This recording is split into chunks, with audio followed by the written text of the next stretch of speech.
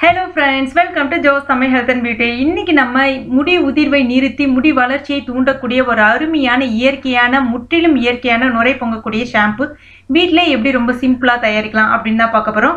இது வந்து குழந்தைகள் முதல் பெரியவர்கள் வரை அனைவருமே பயன்படுத்தலாம். குறிப்பாக ஆண்களும் பயன்படுத்தலாம். அதுவும் குறிப்பாக பாத்தீங்கன்னா இந்த ஷாம்பு இளநரையை முற்றிலுமாக மறைய செய்துவிடும். அந்த அளவுக்கு ஒரு அருமையான ஷாம்பு. கண் எரிச்சல் குறிப்பாக கிடையாது இதுல.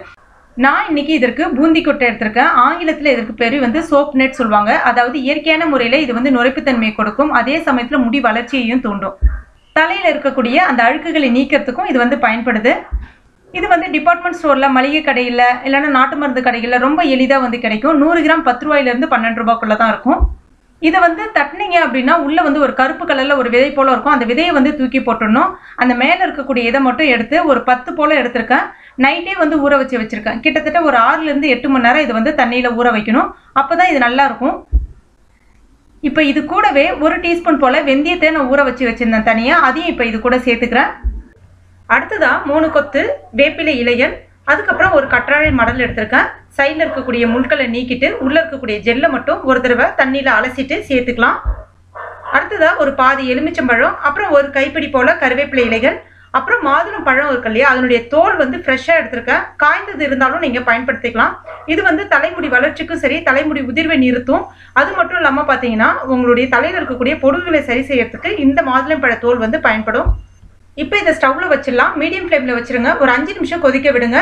நல்ல நுரை பொங்கு கொதிச்சு வர ஆரம்பிக்கும். உங்களுக்கு தண்ணி பத்தாத மாதிரி இருந்துச்சுன்னா நீங்க கொஞ்சம் தண்ணி சேர்த்துக்கலாம். நான் இன்னைக்கு ஒரு 1/2 லிட்டர் போலதான் ஷாம்பு தயாரிக்க போறேன்.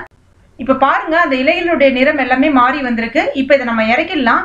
சூடா இருக்கும் போதே ஒரே ரோஜா பூ இதழ்கள் சேர்த்துக்கலாம். எதுக்காக அப்படின்னா உங்களுடைய தலைமுடி நல்ல பட்டு போல இருக்கும். அதே சமயத்துல ஷாம்பு நல்லா வாசனையா இருக்கும். இது ஆறுனதுக்கு அப்புறம் அந்த தண்ணியை மட்டும் வடிகட்டிட்டு அந்த சக்கை மாதிரி இருக்கலையே அதை வந்து மிக்சியில போட்டுட்டு நல்லா வந்து ஸ்மூத் பேஸ்டா அரைச்சி எடுத்துக்கங்க.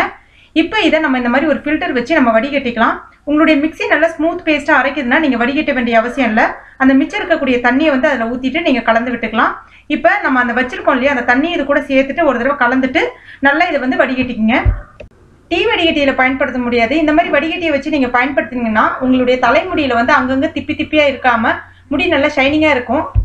இப்போ இந்த சக்கையை தூக்கி போடாம நம்ம உடம்புல கூட தேய்ச்சி குளிச்சுக்கலாம். தலைமுடி எப்படி பட்டு போல இருக்கோ அதே மாதிரி நம்ம உடம்பும் வந்து ரொம்பவே ஷைனிங்கா இருக்கும்.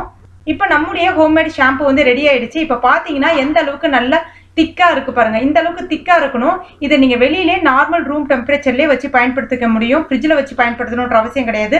1 மாசம் வரைக்கும் வச்சு பயன்படுத்திக்கலாம். இதை நீங்க ஒரு காலி பாட்டில்ல ஸ்டோர் பண்ணி வச்சுக்கலாம். இப்போ உங்களுக்காக நான் கொஞ்சமா எடுத்து தேய்ச்சியும் காமிக்கிறேன் பாருங்க. இப்போ பாருங்க எந்த அளவுக்கு நுரை பொங்க வருது பாருங்க. இதை நீங்க அப்படியே பயன்படுத்துறதை விட இன்னும் ஒரு அருமையான, அதாவது நம்மளுடைய பாட்டி வைத்தியனே சொல்லலாம். அதை நீங்க பயன்படுத்தும் போது பாத்தீங்கன்னா உங்க முடி வந்து இன்னும் ரொம்ப பட்டு போல இருக்கும்.